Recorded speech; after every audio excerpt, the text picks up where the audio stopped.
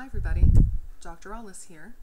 In this short video, we're going to talk about a piece of cartilage tissue that remains in your bones for a while called the epiphyseal plate.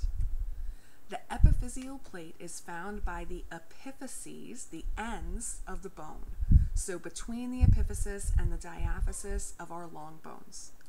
The epiphyseal plate, in normal person words, is sometimes called the growth plate, and we call it the growth plate because it's made out of hyaline cartilage that we can continue to divide and grow longer and then turn into bone tissue. When we talk about the epiphyseal plate, what it helps us to increase is the length of our bones. So our bones actually grow longer as the epiphyseal plate grows bigger as well. When we talk about this band of cartilage that's inside your long bones, the epiphyseal plate, there are several different processes that go on to help you grow length. So at the very beginning of the epiphyseal plate, we do mitosis with our chondrocytes.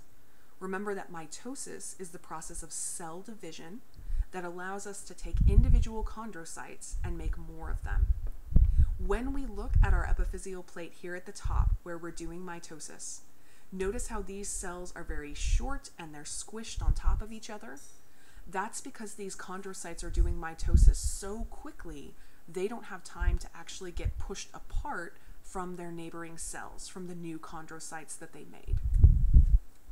The next thing that happens to help us grow this epiphyseal plate is the individual cells themselves, the chondrocytes, get larger. So notice how much bigger they've gotten as they've developed and started to push away from their neighboring cells.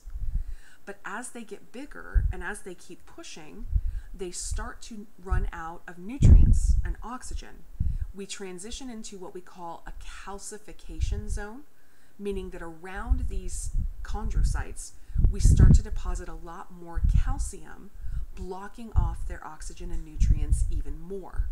So we're left behind with this not really strong calcified tissue. Ultimately, we're going to turn that into bone tissue using a type of cells called osteoclasts.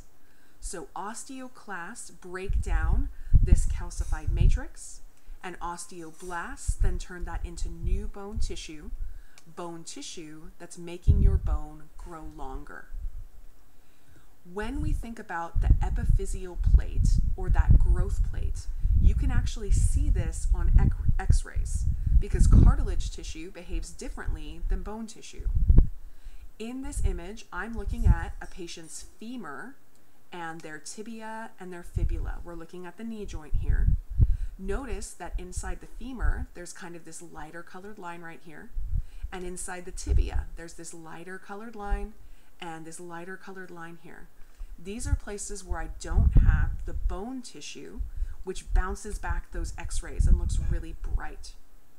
So if we're looking at an x-ray for a patient and the bones look like, I like to call them floating, where there's one part and another part that don't quite look connected, this means that a patient has an epiphyseal plate. They still have cartilage or a growth plate. But around ages 18 to 21, that cartilage starts to switch over to being only bone tissue. This is when we develop something called an epiphyseal line, which is a lot harder to see on an x-ray, but you can maybe faintly see a little bit of a white line in this region here where we used to have that floating bone, or a little bit of a faint line in this region down here where we used to have that cartilage tissue. When that cartilage tissue transitions into bone tissue, now we start to see x-rays that look completely normal, like an adult x-ray. And notice that this transition happens around ages 18 to 21. This is when you stop growing taller. Here's a study pro tip for you as you're preparing for quizzes and exams. When I look at these bones over here and I see that they have this growth plate, they have this epiphyseal plate, there are a couple of things I can tell about my patient based on this x-ray. Thing number one that I can tell, they have an epiphyseal plate. They have a growth plate. Thing number two that I can tell, they must be younger than ages 18 to 21 to still have that cartilage growth plate. And thing number 3 that I can tell from this patient is that they must still be growing. They can still get taller.